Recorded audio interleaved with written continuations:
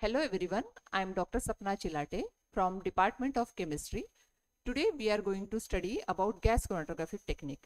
As we all know, this is very important technique in analytical chemistry, and by using this technique we can separate out different components from a complex mixture. Also, we can study the percent purity of different samples by using gas chromatographic technique. This technique is very important and versatile technique in analytical chemistry, as it depends upon the volatile nature of different substances. So in today's topic, we'll study about the introduction of gas chromatography, then principle, instrumentation, working and application. As we all know, gas chromatography is very important technique, and here we can separate out different analyte depending upon their volatile nature in gas phase. Here we want the substance in a gas phase. For this purpose, we have to vaporize the sample. So one by one, we'll study the gas chromatographic technique. Depending upon the stationary phase which we are using during this technique, it can be classified into gas liquid chromatography and gas solid chromatography. Of course, in gas liquid chromatography, the mobile phase is gas, and the stationary phase which we are using is a liquid which is mounted on a stationary phase. And in gas solid chromatography, the stationary phase will be totally solid substances which we are using. The basic diagram is here I have shown in the PPT, which consists of carrier gas. The carrier gas which we are using in gas chromatography is most probably the inert gas like helium and nitrogen. The gas flow injector is there. Thereafter, sample injector, which through which we can inject the sample in vaporized form. Then the entire system is placed in an oven. As we all know, this technique is a temperature, we call it as a temperature program system. Okay, so here we can estimate different substances depending upon their adsorption and desorption rate. The column which we are using here should be a coil structure, because we are heating the column, and depending upon their adsorption and desorption rate, the different components will be separated out. The system is placed in, or the column is placed in an oven, so that we can heat it from temperature from 20 degrees Celsius up to 2000 degrees Celsius. Thereafter, detector and the waste can be collected through the waste collector, and then recorder system. Here we can use computer and data system for data analysis. The basic principle of the gas chromatography is partition chromatography. As we call it as a partition chromatography, the different components get partitioned on the stationary phase. And here we can separate out different components based on their temperature.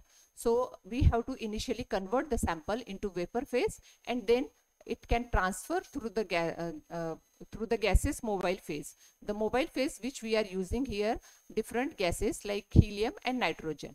The components which are more soluble will be adhered to the stationary phase and travel slower, while the components it will be elute out later. And the components which are less soluble in the stationary phase will travel faster and elute out first. And in this way, we can separate out different substances in a same mixture. No two components should have the partition coefficient in between similar condition. Okay, that means the temperature should be differ. They should have different separation temperature. The different components can be separated out based on their partition coefficient. Now, what is exactly mean by the partition coefficient? It is the ratio of solubility of the substances which will be distributed between the immiscible liquid at constant temperature. Let's study about the instrumentation. So initially, the injector is there through which we can put the sample into the system. Thereafter, the column is there where the actual separation takes place. The column should be narrow, long, and the tube should be coated with the stationary phase. Thereafter, it is placed in the oven which controls the temperature. Here, we are using the temperature programming system for enhanced separation. The carrier gas should be inert, as I have discussed earlier. So the common gases which we can use as a carrier gas in gas chromatography are helium and nitrogen. Thereafter, detector is there. where the monitor are separate different components. Here we get the different peaks of different components, and we can study the different components. Then common detector which we can use in gas chromatography are flame ionization detector, then thermal conductivity detector, and mass spectrometer. Depending upon the substances which we have to separate out, we can use different types of detector. Then the data system is there which collects and processes the signal.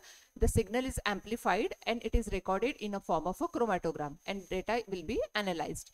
Then the column O1 which ensures the temperature stability throughout the analysis.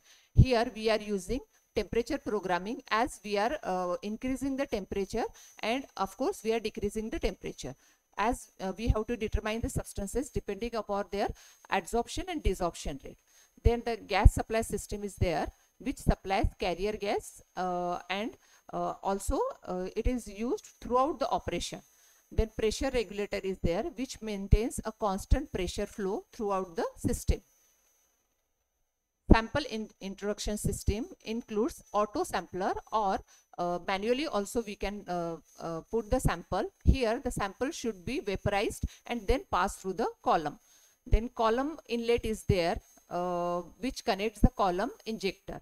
Then column outlet will be end to the detector.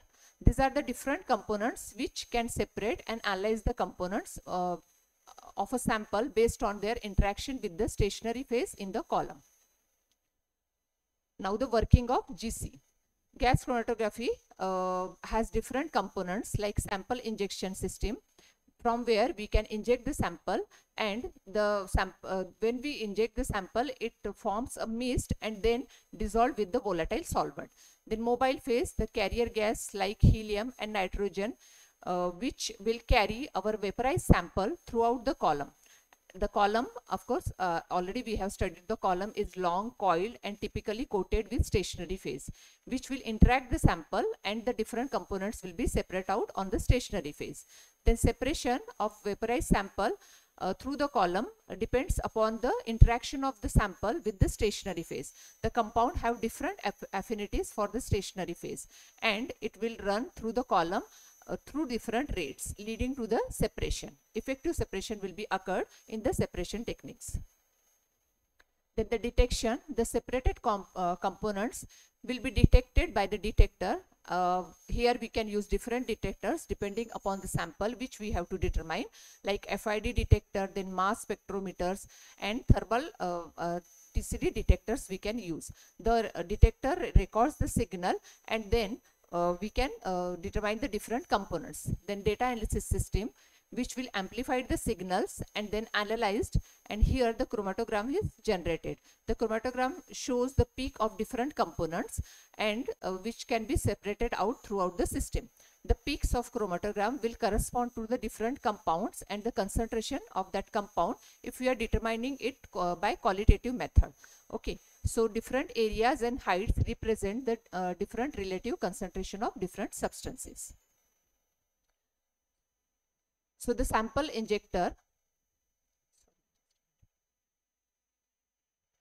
Now the applications of gas chromatography. The gas chromatography has a wide application. It can be used in different laboratories for qualitative as well as quantitative analysis of complex mixture. And it also helps us to identify and quantify the different components. If we see the environmental monitoring, it can be used for detection of different substances from air, water, and soil samples. Then it can be used in food and beverage industry, where we can determine the flavors, fragrance, contaminants of different substances. It is also used in pharmaceutical industry for drug formulations and identify the compounds.